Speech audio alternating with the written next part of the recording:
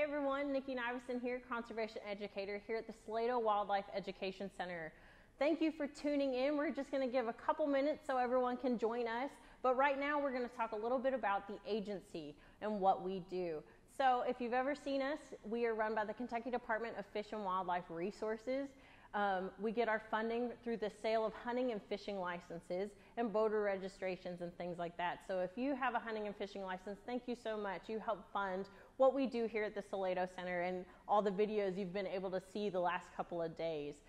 What we're going to talk about now, we're going to do a little bit of native versus non-native wildlife. So here at the center, we only have native wildlife, meaning that it is from Kentucky or it is in Kentucky. So we're not going to talk about lions or tigers, but we are today going to talk about bears because we do have bears in the state of Kentucky. What I want to do is introduce you to my friend. This is our little Rolly bear that we're going to use as a demonstration today. So, like I said, what I want you to do now, we talked about native and non-native wildlife, but now we're going to talk a little bit about a group of animals. So what I want you to do, take your thumb for me and put it back here. Tell me what you feel. If you said spine or backbone, you were absolutely correct. There's a group of animals, so there's 5 different groups in this section called vertebrates. And so bears are invertebrates, so they are part of the mammal group. We have the kestrel, which if you saw the bird or raptor program the other day, you saw these guys. These birds are vertebrates as well. We talked about fish. We also talked about snakes, which are reptiles, and then we have amphibians like this spotted salamander here. So vertebrates are really important. Now, since we are talking about bears, they are mammals, and we have characteristics that make mammals mammals. So mammals have hair or fur, so we people, we have hair. Bears here, they have fur. We give birth to live young. We feed our babies with milk, and we are warm-blooded. And so if you don't know what warm-blooded means we get to regulate our own body temperature. We don't have to worry about what the temperature is outside of our conditions here. So we are always 97 point whatever our degrees are. We're always the same all the time. So that's what warm-blooded means. That's what makes mammals mammals, and that's what makes a bear a bear. So what we're going to talk about now, how many bear species do we have in the whole world? There are 8 species. We do have some subspecies of certain things, but we do have 8 species. So we have the Asiatic black bear, which you can find in Asia. We've got the sun bear, and the sun bear, they have this nice orange spot around their neck. That's what makes them, that's what gives them their name. We have the sloth bear, he's really fuzzy. We have the spectacle bear, which you can find in the Andes Mountains in South America. We also have the giant panda bear. Now those guys are what we call flagship species. They help with conservation. So if you want to know more about conservation, those types of animals, kind of like the monarch butterfly, they help with that. We also have, so these last 3 that we're going to talk about, you can find these guys in North America. So we have the polar bear, which you can find up in the top portion of Canada and Alaska. We have the brown bear. These guys are also known as grizzly bears or Kodiak bears, depending on where you're from. And then my absolute favorite, the American black bear. And these are the ones we're going to talk about today because those are the ones we have in the state of Kentucky. So a little bit of history for you about our Kentucky black bears. In the early 1900s, our population of black bears declined almost to extinction, but not quite. And the reason why was because due to habitat loss and fragmentation from the overcutting of hardwood mature forests, as you can see in this picture here, along with overhunting because people did not follow the hunting regulations, and the lack of having a protected area for these bears to go when they needed somewhere to stay safe. But amazingly enough, over the last 20 years, our bear populations have increased, and they are actually a great conservation story in general because these are the most regulated and most abundant bear species in the world, not just Kentucky, because our habitats have gone back to what they once were, being nice, mature hardwood forests. So because of our regulation of overharvesting of timber woods and things like that, and making sure people follow hunting and fishing regulations, we are able to now have bears back in the state of Kentucky. But one thing that I hear a lot of people ask, did we restock bears? So a lot of people think that we restocked black bears in the state of Kentucky. That's actually false. Our habitats became so good again that bears moved in from our neighboring states, so Tennessee, Virginia, and West Virginia. Kentucky became a habitable place again, and they finally came back and made their own populations. So what we're going to do now, we're going to talk about our habitats. So you can find black bears in hard, mature wood forests or habitats like that with shrubs and trees. That gives them plenty of spaces to find shelter along with food and things like that. Now, my friends who live in eastern Kentucky right here in the dark green, you are in the core bear range, so you guys probably have to deal with bears on a daily basis.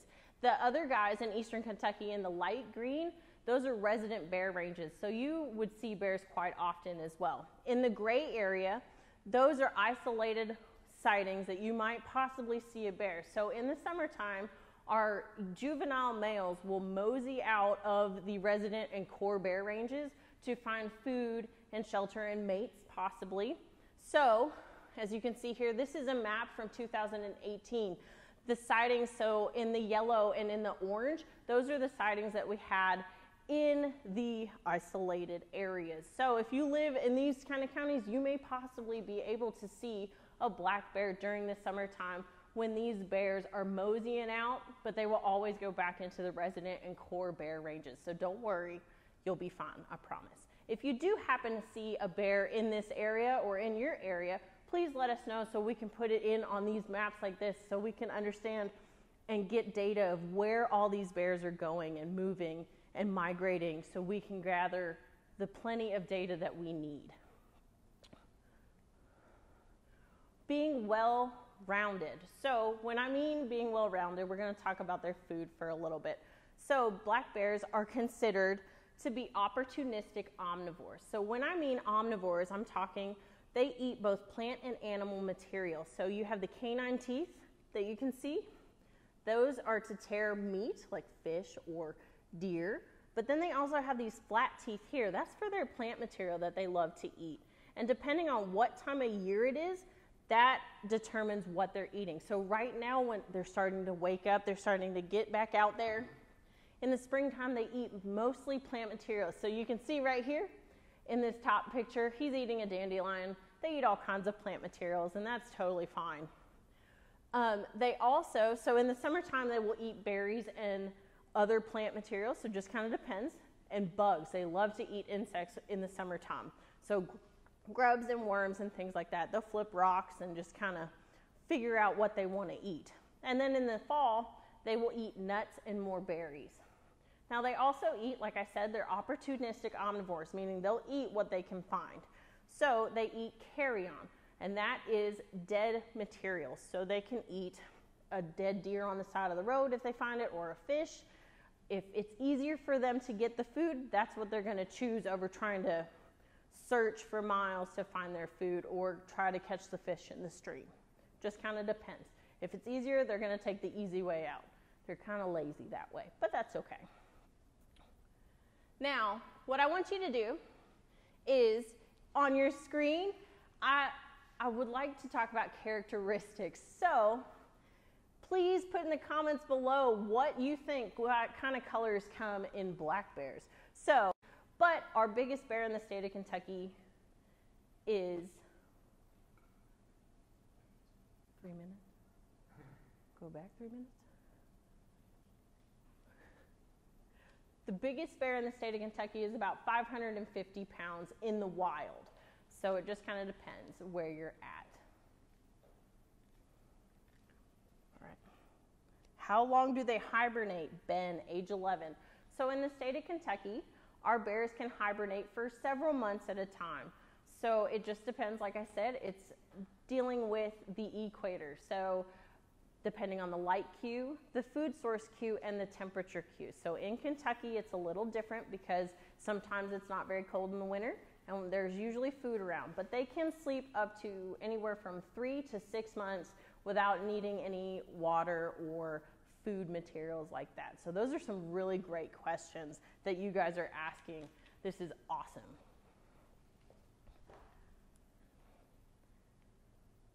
So what we're going to talk about now is bear biologists. So in the state, we have a bear biologist. His name is John Hatz. So if you ever have any bear questions, feel free to email him. He'd be happy to answer your questions. But bear biologists, they do all kinds of different things. So these are some pictures that I collected when I worked in Louisiana on the bear crew down there. But as you can see in this picture right here, Cliff is, taking some data. So checking teeth, putting ear tags in, and radio collars.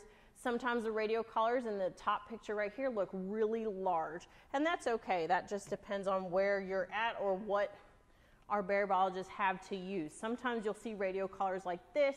Sometimes they're different colors or skinnier or bigger depending on where you're at, and that's fine. But these radio collars help us collect data. So when I talked about earlier, collecting data of migration patterns or where they're moving, or if the core population, if that map is changing, if we're getting more and more bears, along with if they're moving further into different areas or habitats. That helps us collect this data, and they get sent back to us via radio signals. So radio collars are pretty neat. But as you can see, a couple of them, they get to go and check in dens. And as you can see, they're in a bear den right here. It's kind of in the bottom of this tree.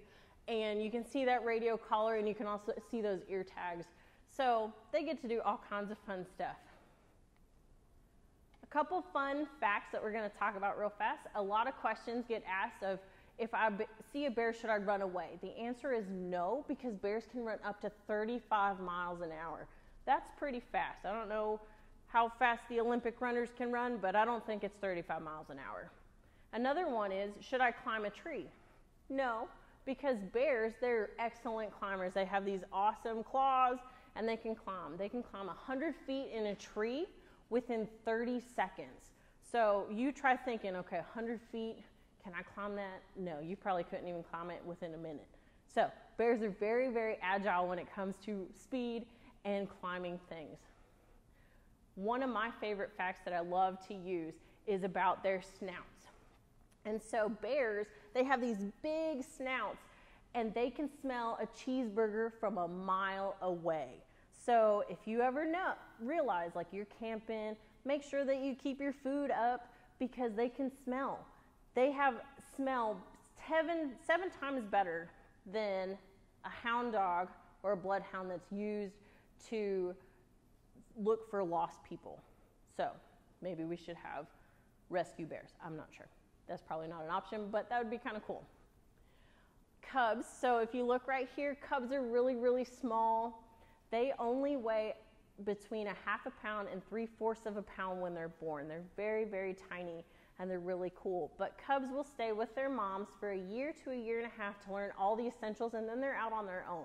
So you got to think, we don't do that to our babies, but we're a little different. So, and then the largest bear in the United States was 880 pounds in North Carolina, which is really interesting.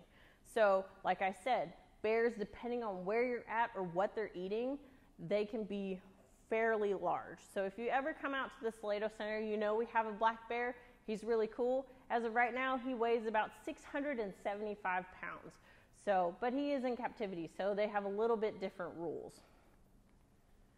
Then we've got a couple awesome more pictures of our biologists going out and doing den work, getting to play with the babies.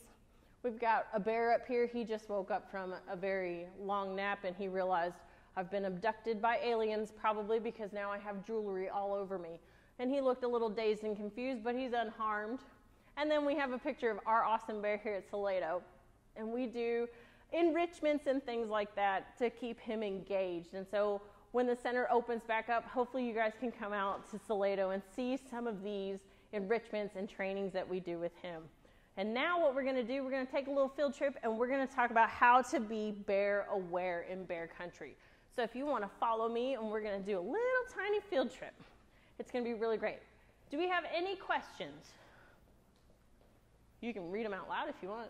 Aubrey 10 wants to know, why do people hunt black bears? Why do people hunt black bears? So that's an amazing question. So depending on what the seasons are. So we have a deer season. We also have a quail and elk season. We've got spring turkey hunting season coming up very soon. So bears are in the same thing. The population is so good that we can have a hunting season on them.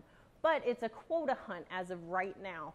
So you have to call in every time, every evening to the specific number to make sure if the quota has been met or not. And you also have to have your permit. That's $30, and you can get it on our website at fw.ky.gov. So really great question, but that's the reason why we have hunting. We want to make sure that our populations stay regulated, but we have enough to make sure nothing goes extinct. So what we're going to do now, if you're just tuning in and you didn't get to see the core range map, we've got one right here. If you're in this dark green, you are in the core bear population. If you're in this lighter green, you are in the resident population, meaning you will see a lot of bears. And then this area right here, those are where you can see isolated sightings. So depending on what time of year it is, especially summertime, our juvenile males, they'll start moseying into these areas to find foods and a domain and a mate, a little girlfriend probably. So what we're going to do now, we're going to talk about being bear aware. So if you ever come to the Salado Center, you will see this amazing bear aware exhibit, and you get to see how you measure up to our bear right here. I'm not that tall, so maybe if I stand up a little taller, I'm not sure. It might work. But being bear aware, you got to make sure if you're in this area where bears are common, if you live in this area, or if you're visiting, you need to make sure you know some rules. So the first one is stop. You want to make sure that you give a bear plenty of space. Don't go up to a bear. That's why they make zoom on cameras, guys. We want to make sure that you are safe.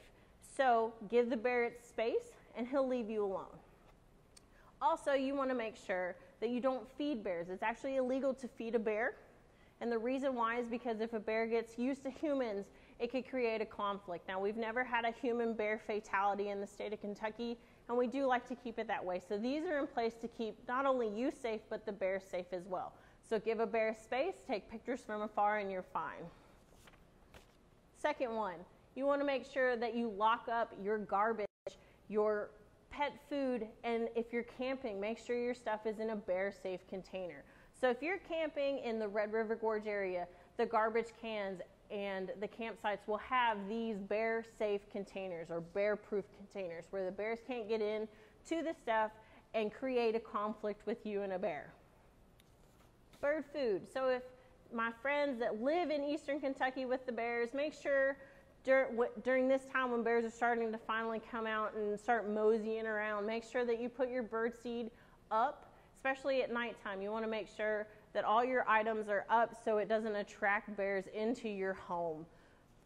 Same with your pet food. You want to make sure that your pet food is put away because bears love different pet foods. They love the bird seed. It's just an attractant, and if they start eating it, they're going to want to eat it more. So you want to make sure that you stay safe and put all your things away like you're supposed to. Also, especially in the summertime, I love to grill out, and I know a lot of you guys at home probably do as well. So you want to make sure that you clean your grills and store them, because if you don't clean them, that smell of the cheeseburger that you cooked or the steak is going to attract that bear. Remember, I said that bears can smell up to a mile away.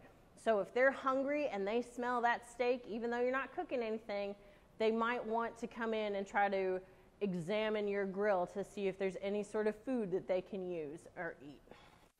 And then last but not least, being bear aware. If you see a bear, notify your neighbors so they know what's going on. Don't just keep it to yourself. That's a way to make sure everyone stays safe at the same time. So we're going to have a couple minutes to answer some quick questions. Okay, Luke, age 8. How tall can a black bear get? So it depends. This guy right here is pushing like the 7-foot mark. So they can get relatively large. The taller they are, the bigger they are too. So weight and height kind of goes hand in hand. Lori, what is your favorite thing about a black bear? Black bears are my absolute favorite animal. So my favorite thing is they look adorable. Now, I know better. I'm not going to go out and try to go and get really close to a black bear. That's not a safe thing to do, but I love to go out and see if I can see them and take some photos. So they're really cool, and they're just kind of like my spirit animal. I have the same tendencies. I would love to hibernate if I could, and I eat all the junk food. So it just kind of depends. And then last one, were the bears on the photos from Louisiana sleeping or immobilized when being measured?